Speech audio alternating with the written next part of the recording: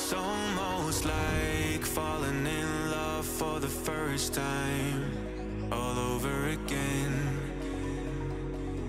Hold on tight to the feeling, but it's a roller coaster in my head. So I'm holding myself on a precipice, and I've been dreaming off the ground. So I'm looking for something that's definite. I'm praying you don't let me down. It's gotta be all. It's gotta be all or nothing. All or nothing.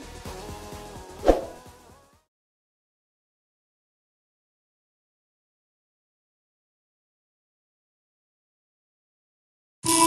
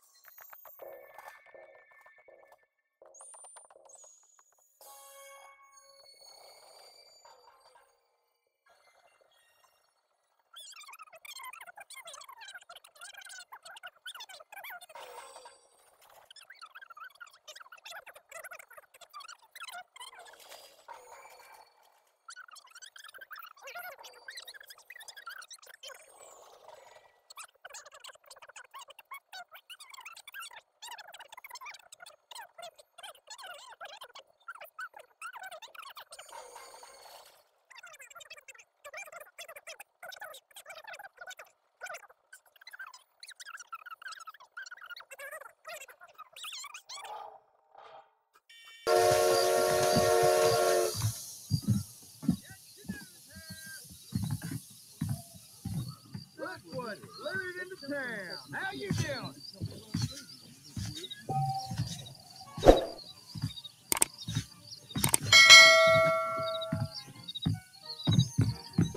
Hi there. Feels too good.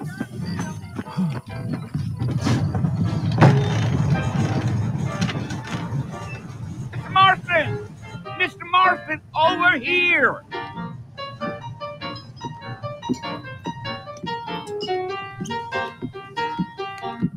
You must be John Marston. Sometimes. I'm Jake. Your friends from Blackwater hired me to guide you. They ain't my friends, but pleased to meet you, Jake. I got the horses saddled up and ready out front.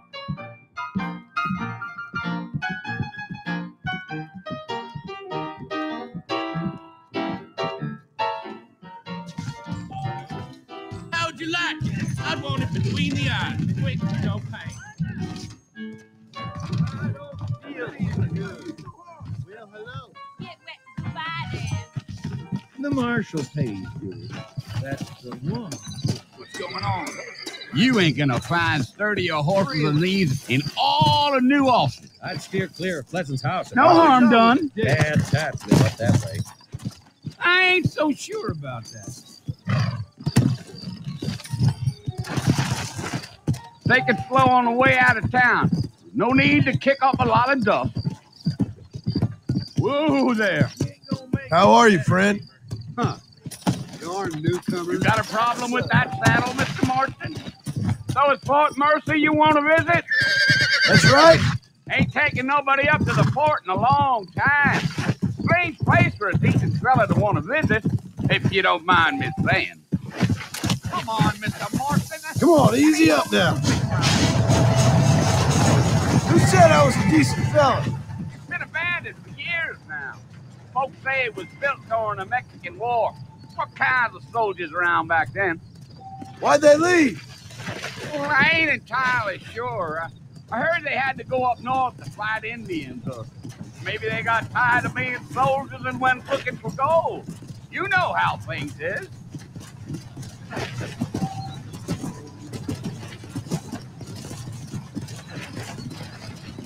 Come on.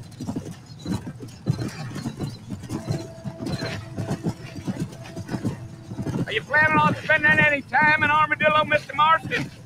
I doubt it. I ain't planning on staying very long.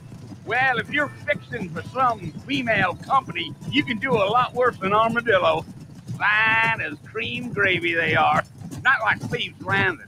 Dang, those girls ain't even fit for a drinking man to hole up with. I'm a married man, I'm afraid. Ain't we all?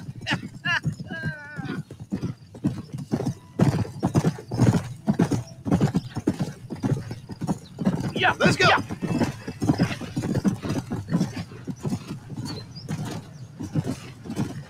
Yeah. So it was the marshal who hired me. Lee Johnson. Do you know him? I think I heard his name. Says he got a telegram from some Blackwater big bugs asking for a guide. I guess it's none of my business. That's right. Yeah. Whoa now. Gee, you ain't very talkative, are you? Nope. I'm just chewing the dog, mister. It's how I am. I don't mean nothing by it. Trust me. There's things you're better off not knowing. Gee up.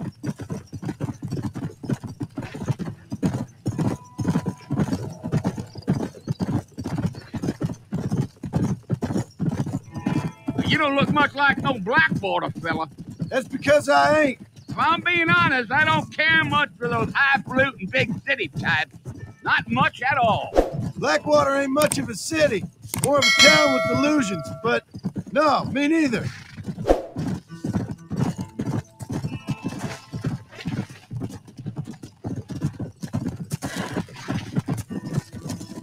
Whoa. Yeah, yeah. A fella told me he was out in Blackwater a few months back and saw one of them newfangled carriages without horses. Is that so?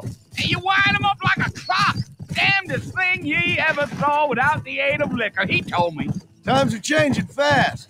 That's for sure.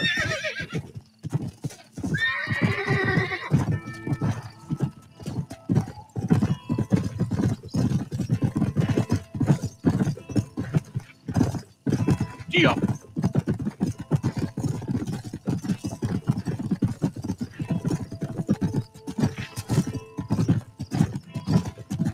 I'll tell you, Mr. Marston, those coyotes eat better than I do. Not far now. You'll see the fort when you get to the top of this hill.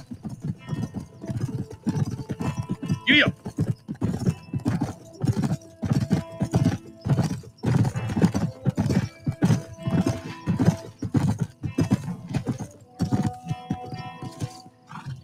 Listen, mister.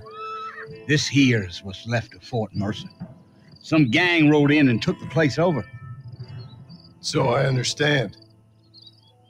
This is where we part ways, friend. You have yourself a good time.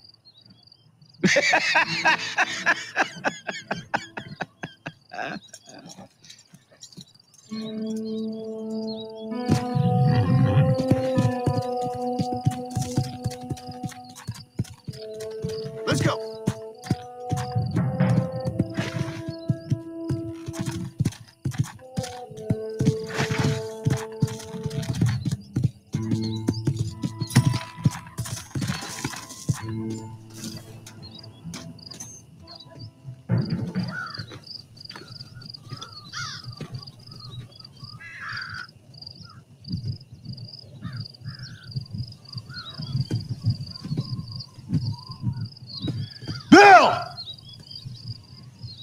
Bill, I've come for you.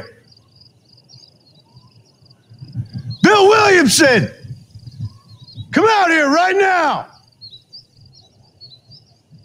Go away now, John. Don't make me kill you. Nobody needs to kill anyone, Bill. You must think I was born yesterday. You always did think I was an idiot. That ain't fair, Bill. You were as my brother. I've come to try to save you. Oh. Do I look like I need saving? Bill, please. They want to kill us all. I can help you. Well, you never tried to save me before. You only seemed to save yourself. Bill, I implore you think about this. You implore me? You implore me. You always were one for fancy words. Oh. Well, things are different now, John. Now I'm in charge. No more Dutch. And no more you. Implores. I implores you to go back and tell them to send someone just a little bit more impressive next time. Well? Oh. Poor John.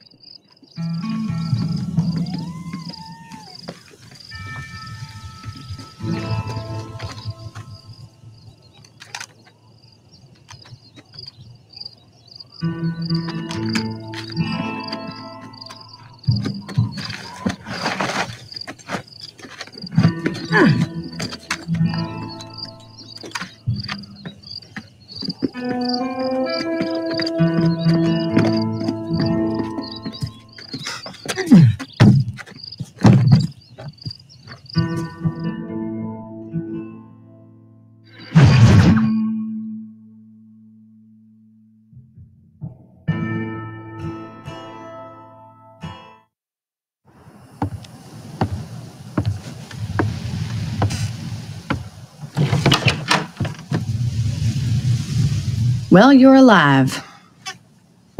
So it would seem. So, how do you feel? I don't know the polite word for it. I do. Stupid is the word we use around here. What were you doing? I was doing something stupid. Well, you'll be okay. Once you didn't die, the doctor said you'd be fine. He got the bullets out a couple days ago. Good. It cost us $15. I'm sorry, madam. Should have left me there to die. Did you want to die? I mean, was that it? Was that why you went straight out to Fort Mercer and picked a fight with the worst bandit in the county? To die, Mr. Mr. Marston. John Marston. Bonnie McFarland. Miss Bonnie McFarland. Well, you may be right, Miss McFarland. I don't know. Huh. So what were you doing? Trying to give Mr. Williamson a chance. For old time's sake. You know Bill Williamson? Knew him. Long time ago. Well, what was he like? Dumb. Just like you. Thank you, miss. See my hat? I have. And what will you do now? Now I'm gonna take my time and go after him the less kind way. Well, that sounds very fun, Mr. Marston. Quite heroic, just like in those penny dreadfuls my brother used to read. Meanwhile, if you'll excuse me, I've got a ranch to run. Of course, if you're feeling better, why not take a ride with me later? Help me patrol the perimeter. You can earn back some of that money we wasted on doctor's bills. Of course.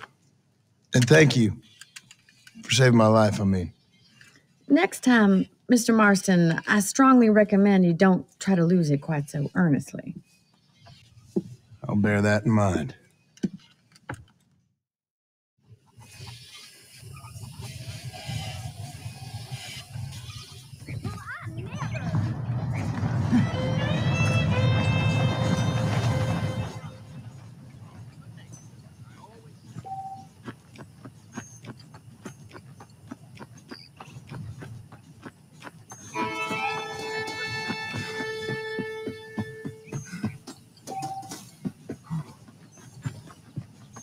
Well, look at you.